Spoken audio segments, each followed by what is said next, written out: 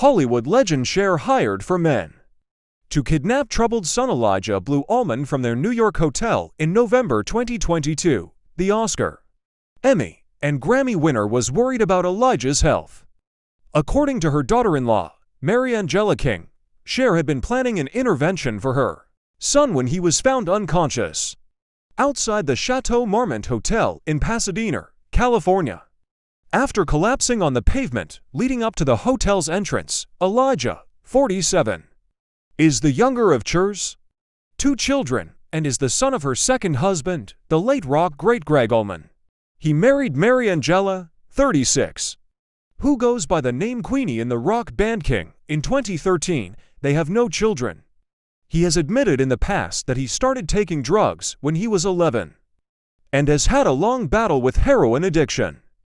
King, born in Mumbai, India, to a British father and German mother, whose childhood was spent in 30 different countries, is one of 6 siblings who have played at various times in King. In her declaration to the court, King said she and Elijah had spent 12 days in New York trying to work on their ma.